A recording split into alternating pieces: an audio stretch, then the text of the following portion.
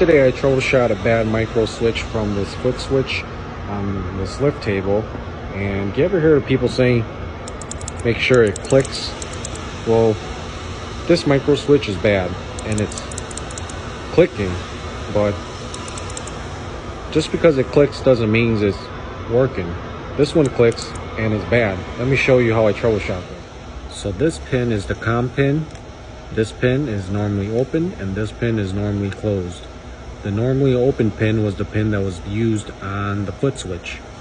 So what I did was I took a multimeter and I put one lead here, and then when I actuate this little orange button in, this set of contact is supposed to close, but it never did.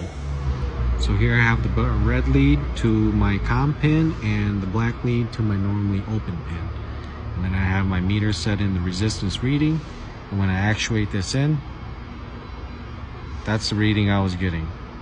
Really high resistance in 2.93 kilo ohms, and even, oh well, now it's in the mega ohms. That is really high resistance. That's an open, so there's no continuity through the COM pin to the normally open pin when it's closed.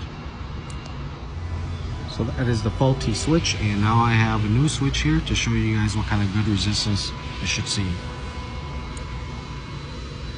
So with the switch actuated, you're supposed to see a really low resistance reading like that.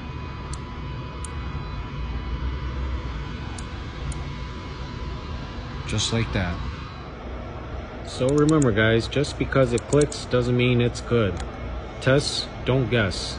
Till next time, deuces.